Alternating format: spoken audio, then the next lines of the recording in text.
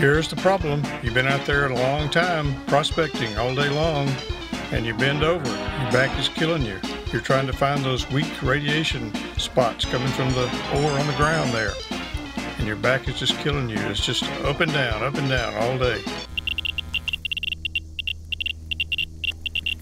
And here is your answer. It's a scintillator probe. You simply walk along with it held about a foot or so off the ground, 6 inches to a foot. It'll pick up radiation that is weaker than can be detected with the ordinary probe, the ordinary Geiger-Muller tube probe. The scintillator could be the answer. Takes all the back-breaking work out of it. You just simply walk along, reading your meter. And it's so sensitive, it just picks up weak signals. There you go, right there, pegging off the meter almost.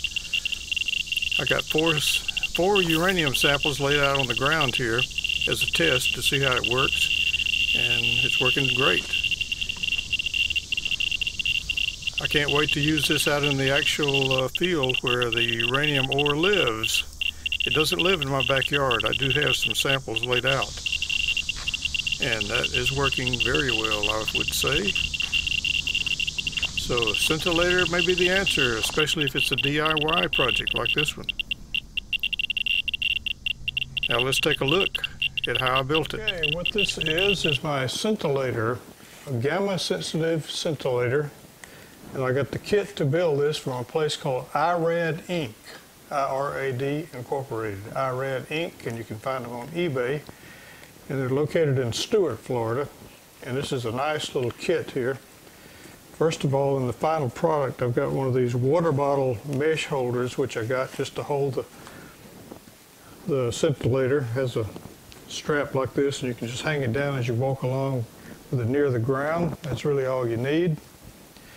And the inside, the inner workings of my little makeshift housing come with the kit itself. And it does not furnish the housing, although you can buy a nice machined aluminum housing for it, but I chose not to get that right away. I thought I'd just make something temporary, which I did.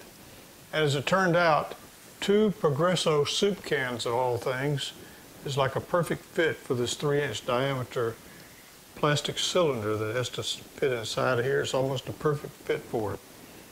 So considering the perfect fit and then some foam packing in here, and you've got a really solid little gizmo. It comes with a great set of instructions. It comes with all the parts. When I show you the video of the build, you'll understand what I mean.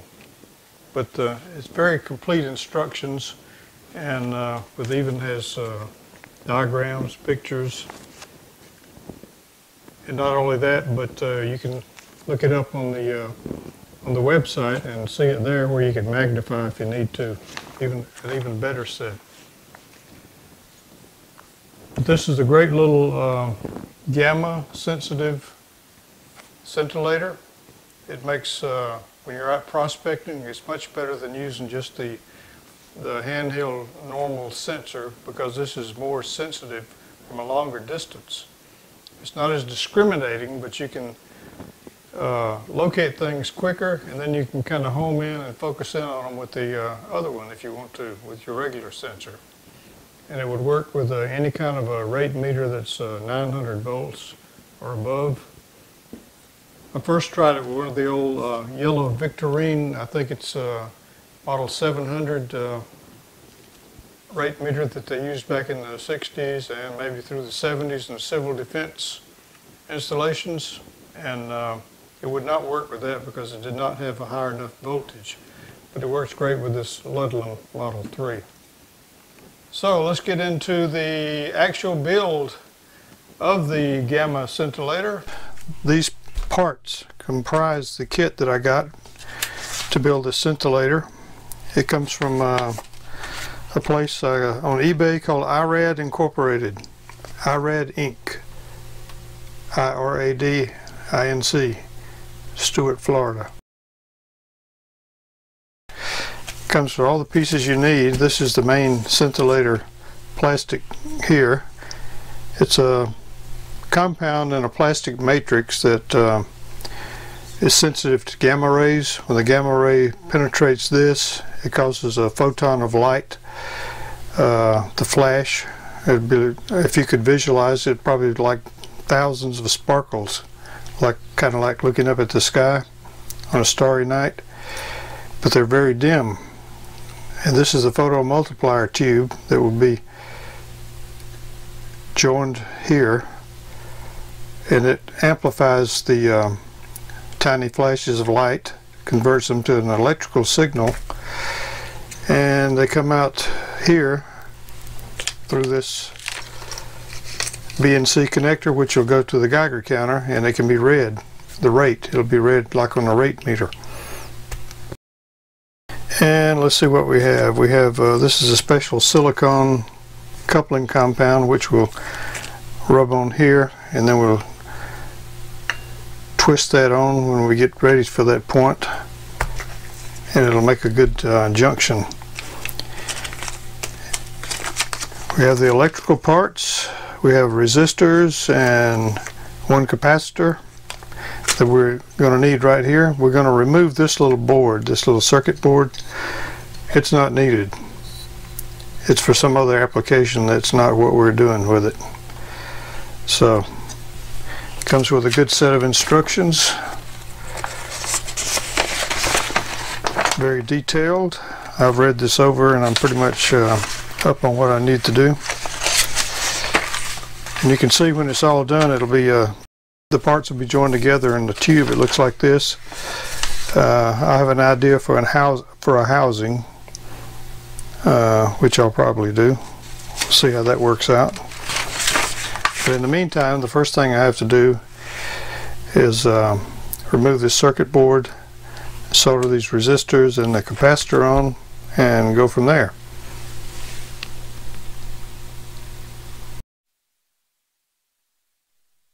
Okay, the next step is I have to remove this circuit board from the end here, which we won't be using. And you notice there are several wires in here that connect it all. I've already snipped through all but one of them. Now that takes care of that one. Now let's see how this is going to come off. There we go. Okay, we don't need this piece at all. Now I have all these terminals marked. You notice I left as much wire as possible sticking out of these little studs here. Cathode, grid, anode, and then you got these diodes 1 through 9. So we have two 20 megohm resistors, 9 10 megohm resistors that I have to solder some of these connections following their directions here. I've got all the resistors and the one capacitor in place, ready to solder all as one operation now. It looks kind of messy, but when I get the soldering done, I'll trim those ends off and check it again. And that'll be the next step. I'm just to stop and take a look at all the connections to be sure they're right. It's like check, recheck, and check again.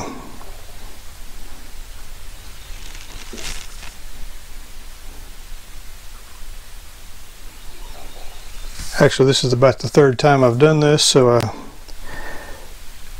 think it. Okay, now the next step, we get to solder the joints, the connections. Might as well start with the grid right here.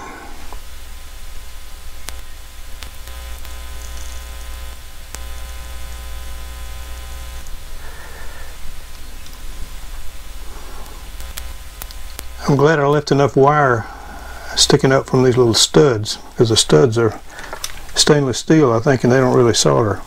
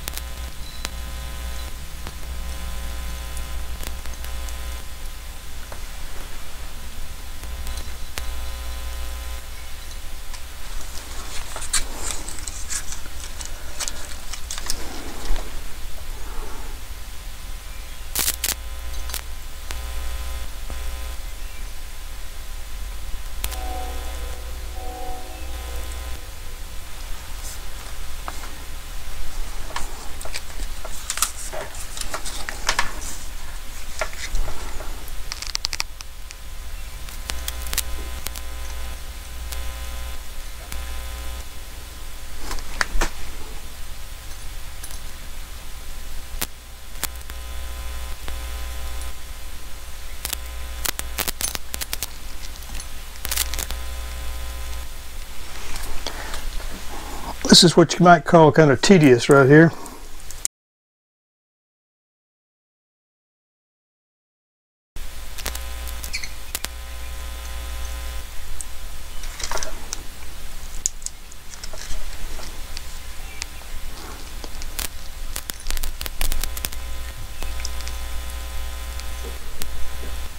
And when I finish this, I'll go back and cut off these loose, the long wires sticking out.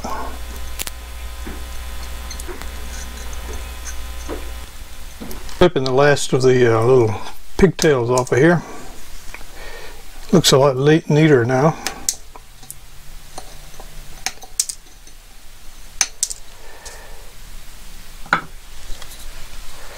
And I think what I'm going to do is, it didn't show in the directions, but I thought this might be a pretty good idea. I took the old circuit board here and I cleaned off the old parts, drilled a couple of holes in here, and these are the leads where the connector will go to hook the cable to the Geiger counter.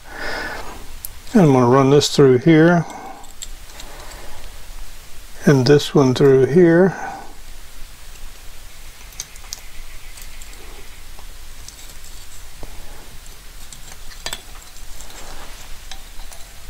And glue this back down at these posts, and what that'll do is provide some protection for all the resistors and the capacitor under there in case of, you know, any kind of pressure that might be on them, because I'm going to put this in some type of a tube and it'll be kind of tightly packed.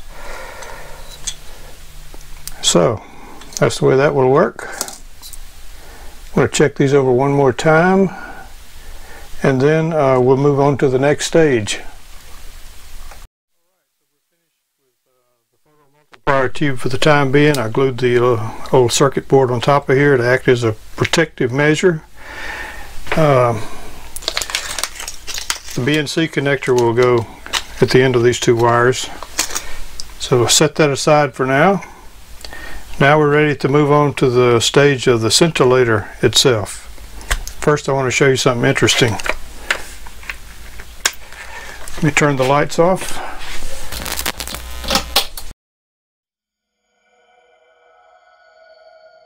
So I turned on my black light, and as you can see, the plastic scintillator crystal fluoresces.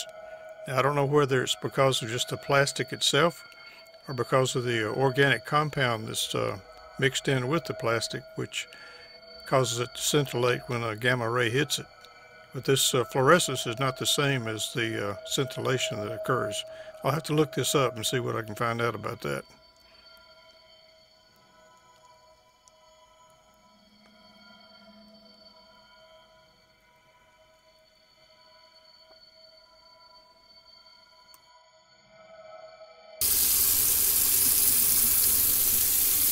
Okay, next we must wash this thing thoroughly, this scintillator crystal, to get every trace of oil or grease that could be on here that would prevent the paint from sticking. And if anything will get the grease off, this Dawn Power Wash will do the job. No doubt about that.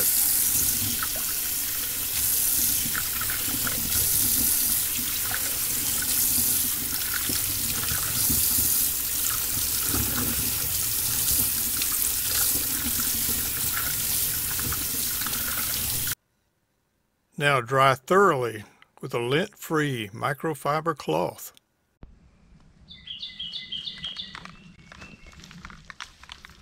All right, ready for the next step. The next step is to paint the scintillator crystal. This is the kind of paint recommended in the directions. Zinsser 123 primer. 20% greater coverage. And here's the scintillator. I have one surface taped off, and we're going to paint all the other surfaces. The surface that is not taped, that is taped rather, will go to the photo multiplier tube.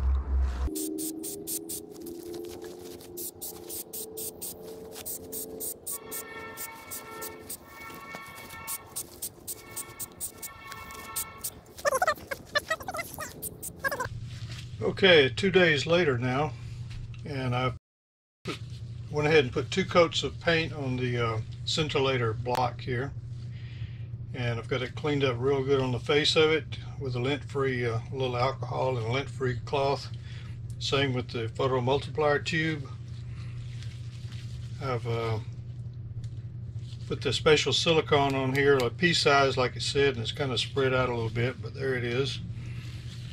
Using gloves so as not to get skin oil on the scintillator or the PMT. Now we're going to just place this on here and kind of twist it around to make a real good contact.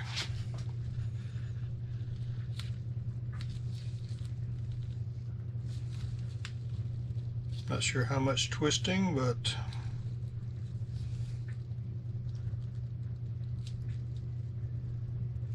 I guess just to spread it out good.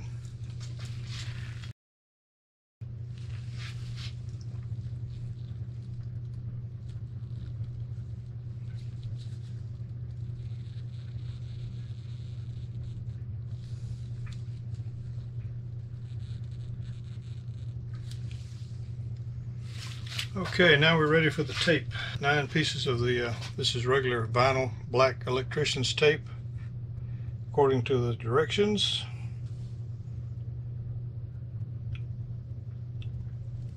Nine inches long. Kind of stretch them down.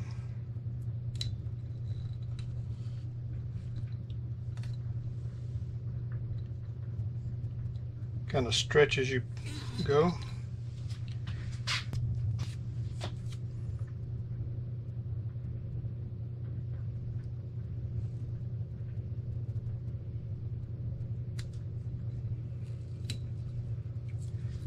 And I've got the PMT standing up in a can here that I've rigged up.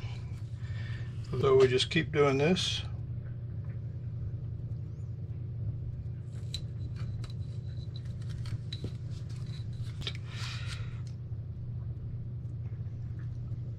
May want to take it all apart, who knows?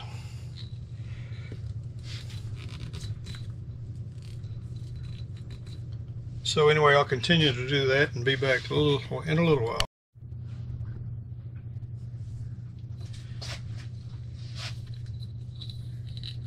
So far it's looking like this.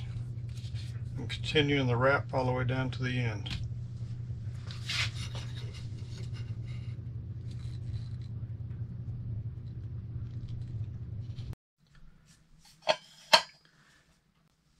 This is my housing setup so far.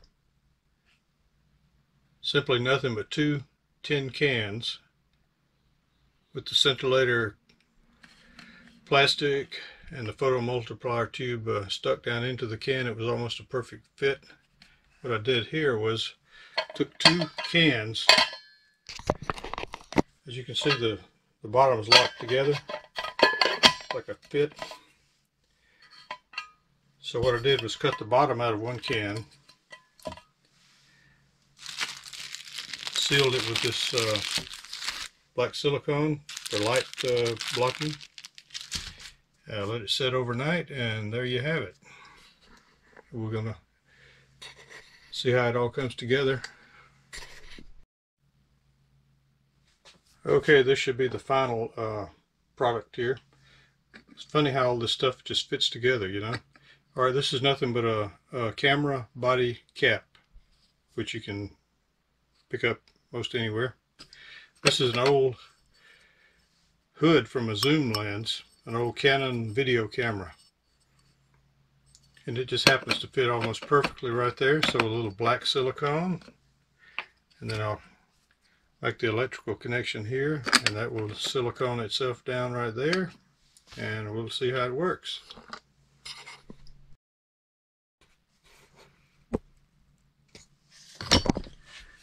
Before I assemble it all together, I've got more packing down in here, and we'll pack that in and probably get some styrofoam and put in there so that it can't try to work its way out. It'll fit tight and remain tight.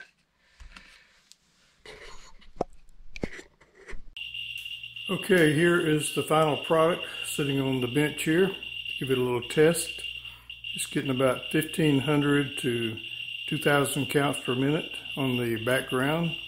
A lot of it's coming from cosmic rays. So I have here a piece of pitch blende that I found out near Moab, Utah a couple years back. A tiny little piece. I'm going to put it right here. You see how it goes up? So let's move it down a little closer. Just watch the dial. That's pretty sensitive. You could hold this thing about a foot off the ground as you're walking along prospecting and get some results. This tiny little piece. I remember when I found this piece using the regular probe, it was hard to find. But if I'd had this, it would not have been. Look at that.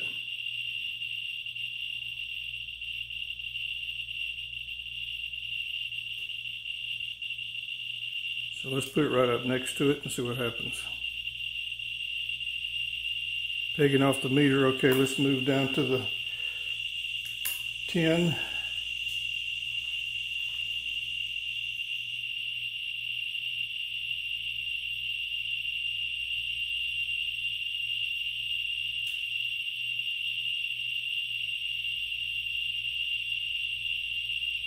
So we get about 38,000 counts per minute with it right next to it. Okay, now let's turn this off and check with the regular probe. Okay, we have the regular probe hooked up now. It's this one right here. It's a Ludlum 44-9 probe, and we're getting a background of I don't know, about 30 or so counts per minute. Okay, let's move this little piece of uranium ore on up. Starting at the 12-inch mark.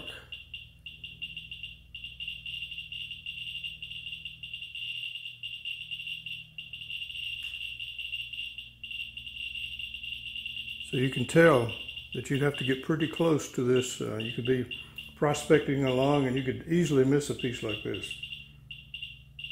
But with that scanner, different ball game.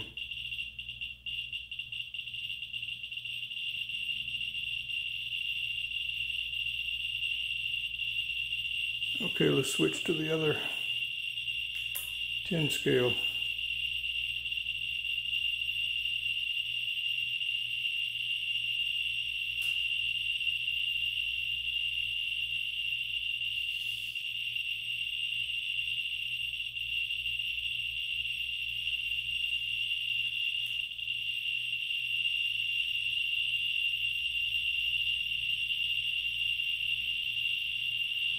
Okay, let's go 100 scale.